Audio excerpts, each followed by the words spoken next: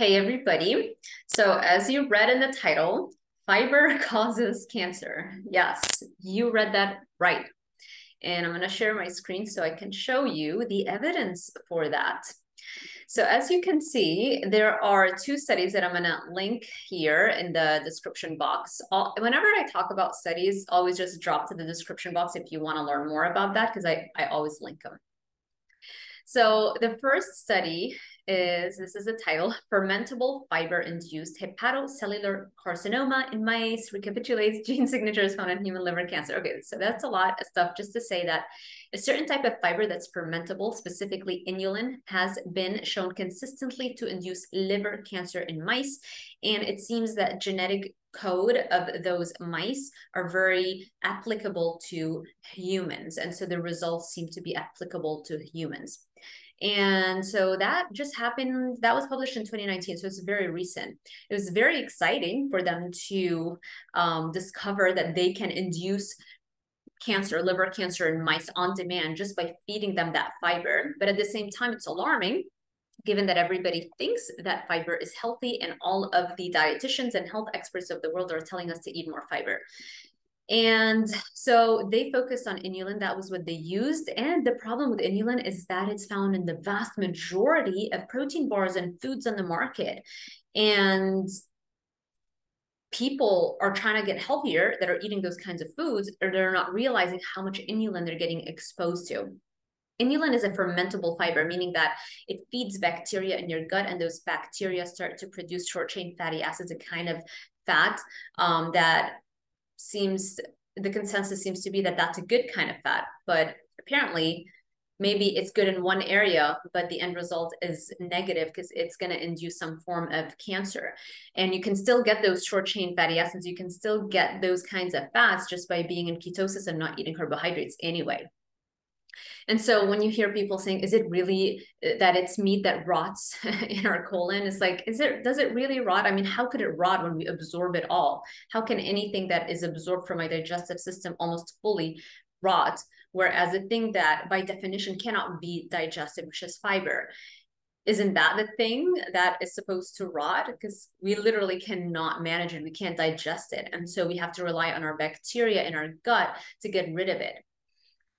So this study showed that inulin increased or basically induced liver cancer. They called that hepatocellular carcinoma consistently in the mice.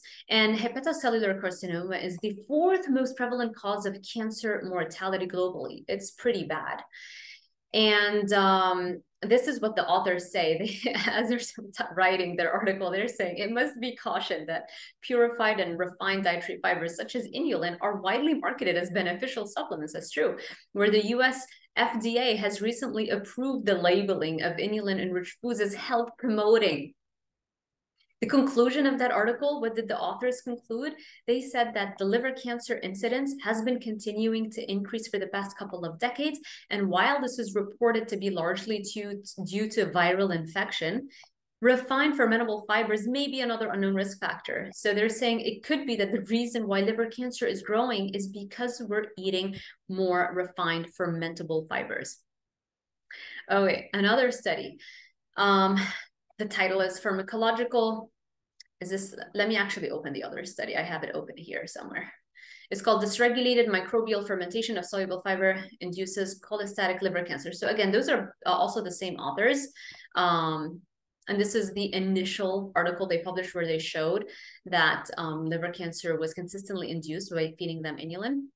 So in this second study, they say that if you inhibit the fermentation of the bacteria, if you stop the bacteria's ability to feed on the fiber and create short-chain fatty acids as a result, that will prevent liver cancer.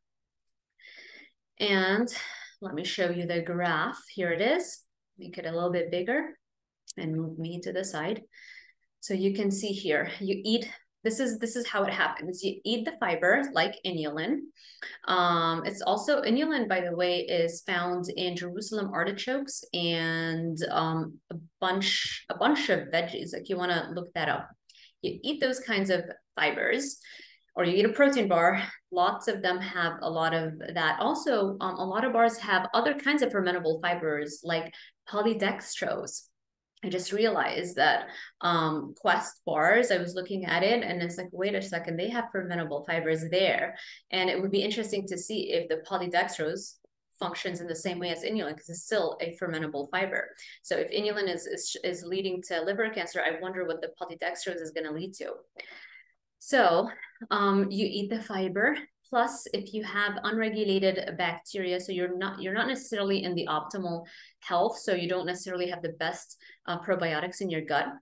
This leads to fermentation, right? Because you cannot handle the fiber. By definition, we can break it up, and so the bacteria breaks it up for us, and that's the fermentation process, and that leads to liver cancer. Okay, so what was the author's conclusion? Thus, its benefits notwithstanding. I love how they keep mentioning like let's put the benefits on this side for a second. Enrichment of foods with fermentable fiber should be approached with great caution, as it may increase risk of hepatocellular carcinoma. Again, they're warning us, pay attention. We should really be careful about the amount of fiber that we're eating, specifically if we're eating inulin. And I would venture that if we actually start conducting those studies that look at other kinds of fiber, whether they or not they increase cancer, I have a feeling that we're going to find a lot of alarming results. But that's the problem, is that most researchers, it's almost taboo to even mention that fiber could be so terrible for you, because it's always the same hypothesis, right? When they're conducting their studies, it's like, it must be good. So let's create a study where we can kind of see how fiber has improved the health of our patients. And we really need to start hypothesizing the complete opposite. Alrighty, I hope this was helpful, and I will see you in the next one.